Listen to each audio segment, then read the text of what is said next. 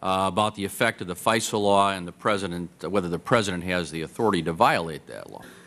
I would just like to associate myself with Senator Feinstein's excellent description of congressional intent when passing FISA.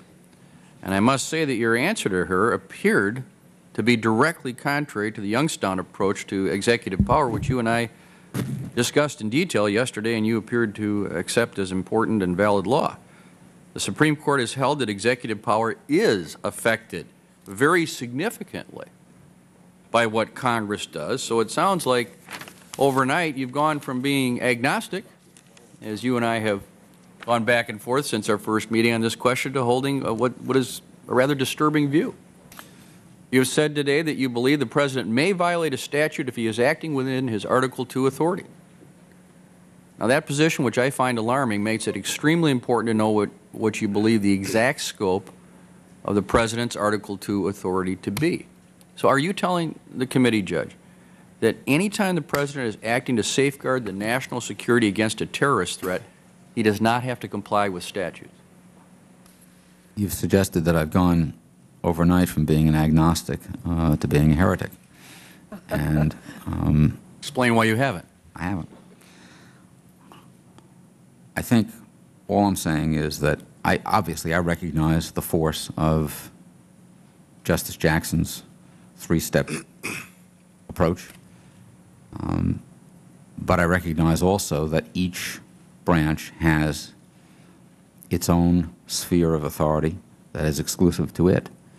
For example, just to take an example that has nothing to do with the subject under discussion immediately, you have the exclusive authority to vote me up or vote me down for any reason or no reason.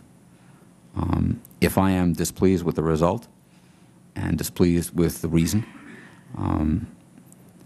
I could not validly go down the street to the courthouse and file a lawsuit and claim that I had been denied a right, even if I got some judge who was willing to entertain the lawsuit and even if I prevailed.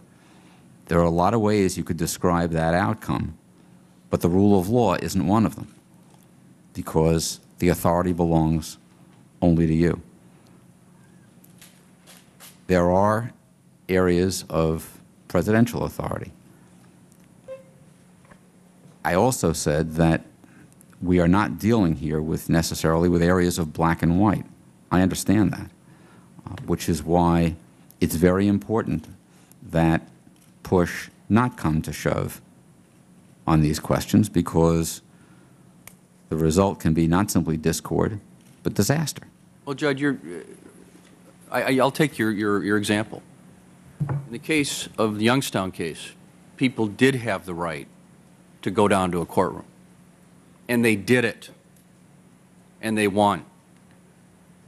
And Justice Jackson indicated a three-part test, which your analysis today, I think, renders essentially meaningless.